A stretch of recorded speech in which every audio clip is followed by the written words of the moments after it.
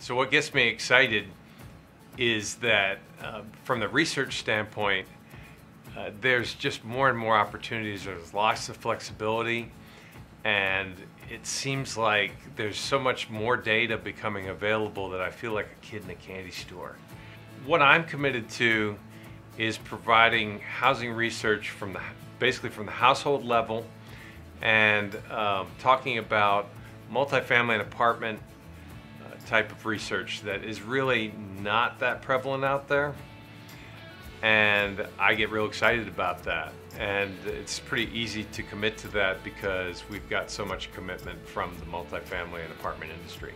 How I would get somebody excited about what I teach is that during someone's lifetime, you're going to give, and hopefully our graduates will be this way, that they'll have the opportunity to go out and buy rental properties, and they'll certainly live in a home ownership situation.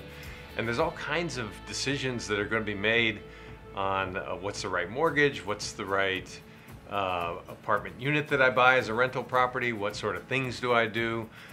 So housing is a lot more important than people realize.